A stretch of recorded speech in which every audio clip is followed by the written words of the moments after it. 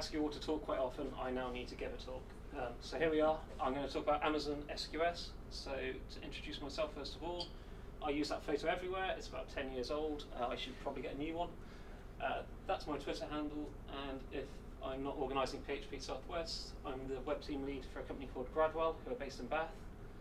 I'm a theatre tech in my spare time, so in about 3 weeks I'm off to Glastonbury to spend a week trying not to get wet and muddy.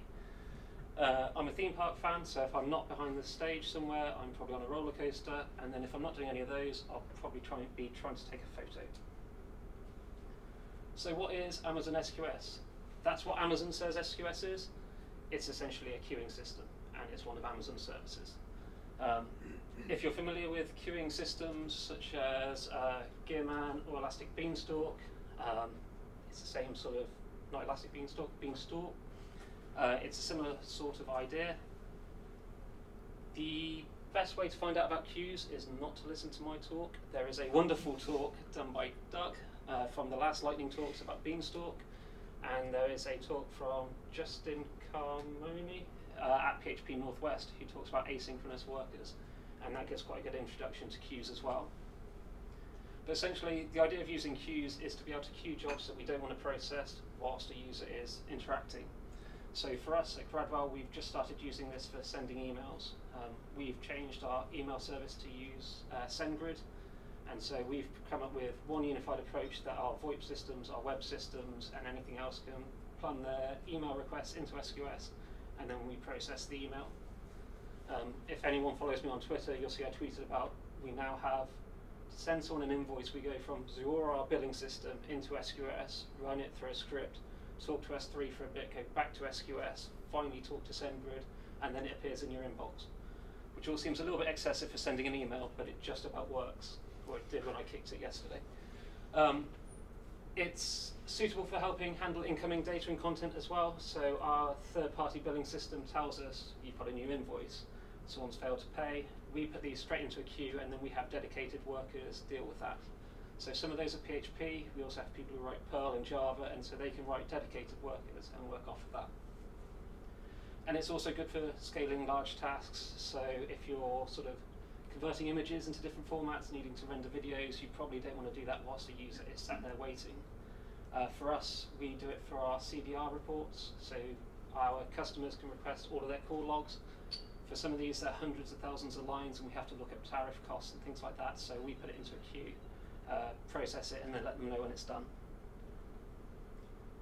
Why SQS? So I mentioned the other services. The best thing about this is it's hosted by Amazon, and it's free to get started. You can do 1 million requests a month for free. So if you're wanting to play with queues for the first time and try things out, you haven't got to worry about setting up the service yourself. Even once you've gone beyond that, it's 50 cents per 1 million requests. So it's not going to break the bank unless you're doing something quite excessive. You can use Amazon Web Services SDK, so if you've used it for S3 already or for EC2 management, you've already got the functionality for doing SQS there, so you can take advantage of that.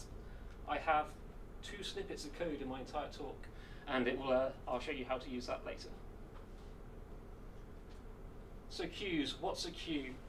It holds a message to be processed. That's as exciting as it gets.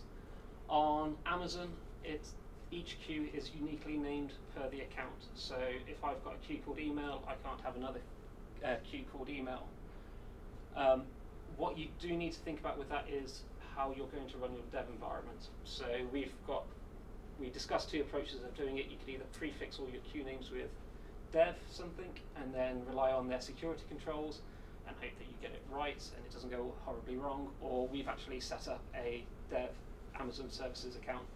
Our dev testing doesn't get beyond 1 million requests a month, so if we're using a separate account, it's not costing us anything, so that works quite well.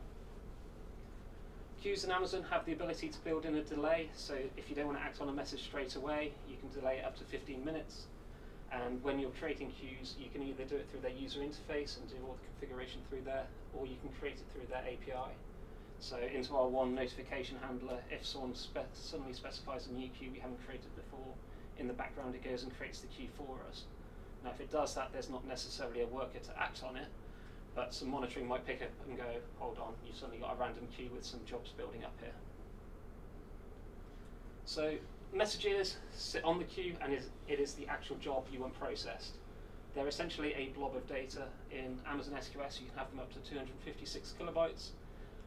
You can go beyond that and tie it in with S3. I know their Java SDK allows you to do that. I don't know how easy it is, sort of through the PHP one. We've actually defined that as a JSON object, so that all of our queued messages have a standard format, so it's got a data attribute, it's got an expiry time attribute.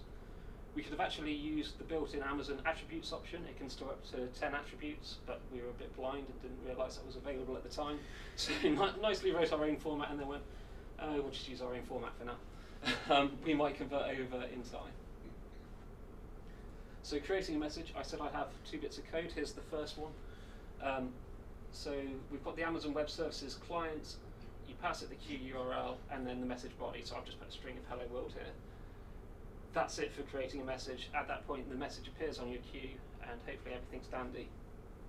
What you do need to know is the queue URL. So it is based on your Amazon region, a unique identifier for your account, and then the queue name.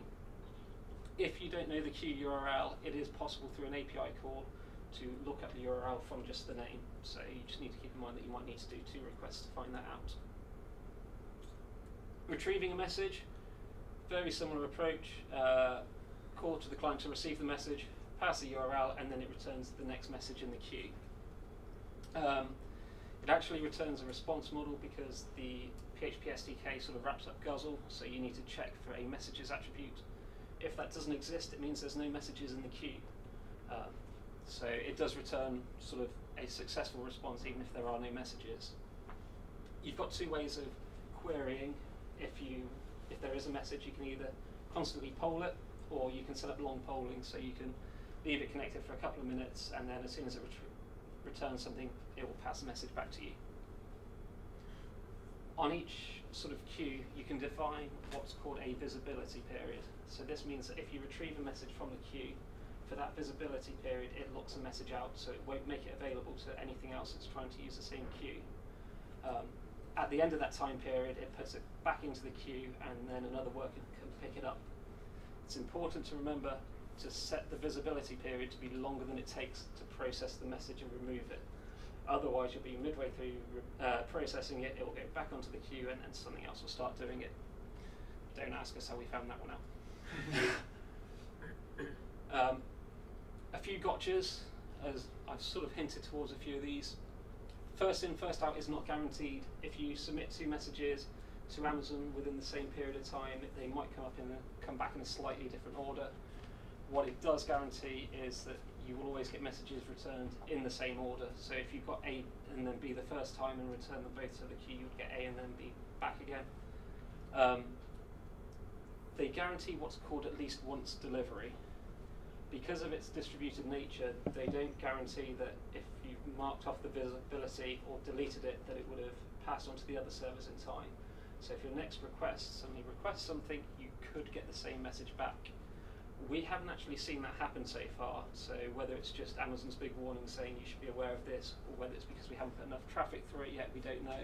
But you need to at least make whatever's processing the message able to handle it appearing twice. So if you're using it for billing customers, you probably want to do a check that you haven't billed them already first of all. Sending 2 bills probably isn't going to be their most favourite thing. If you're sending them an email to let them know that they've got a new voicemail, it's possibly not the worst thing in the world if they suddenly get a second email, although not great. The other thing to keep an eye on is that each queue has a retention period. So if you put a message into a queue and then don't read from the queue, the default is 4 days that it will stay there for before it disappears, and you can set up for a maximum of 14 days. Where you might want to remember this is when developing things, if on the Friday you decide to put a message in the queue and then you have Saturday and Sunday off, then it's a bank holiday Monday, then you get back on Tuesday and decide, I'll just finish working on some of the stuff I put in, why is the queue empty? That's probably what's caught you out. And there's a little bit more that I haven't gone into in depth. So security policies, if anyone's familiar with Amazon Web Services and the different users you can set up, you can start applying policies based on names. So I mentioned about the dev thing earlier. You could have a user who can only access queues prefixed with dev. We've got different users so that some of our services can only write into queues, others can read from them. and so you can add controls that way. I mentioned message attributes. You can add up to 10 additional attributes onto a message so that you can got that metadata available. Dead letter queues is the concept of if you read a message off a queue, can't process it, so return it back, you can put a maximum limit on that, and then at that point it can actually fire it off into a separate queue for looking at later. So you can essentially have a queue that monitoring can say this wasn't processed for some reason. And then batch processing. So if 1 million requests for free wasn't enough, you can start building things up in batches. And as long as it's under 256 kilobytes, it counts as one request. So you can sort of bring down 10 messages together, process them all, and then return all 10 back as being complete, and it can take them off the queue.